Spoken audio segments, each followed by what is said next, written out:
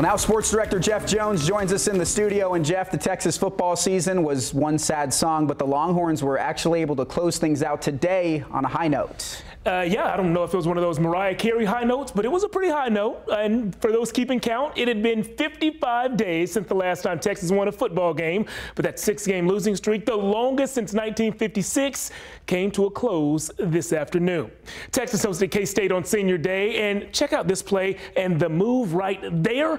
Yeah, that's just called sitting them down. Roschon Johnson put a defender on his back without ever touching him. UT led 7-zip when Cedar Ridge alum Deuce Vaughn showed us that he still got it.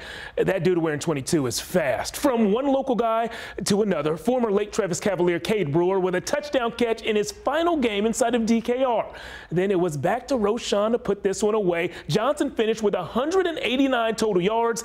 If there were a game ball to hand out after this one, it would be in Roschon's locker right now. Texas finally wins a game. Final score in this one, 22-17. I think we needed to snap that losing streak. You know, it was heavy. It was a lot on everybody in the organization from the top down. I think for our psyche in general, we needed to kind of prove it to ourselves that we could finish a game in the fourth quarter again.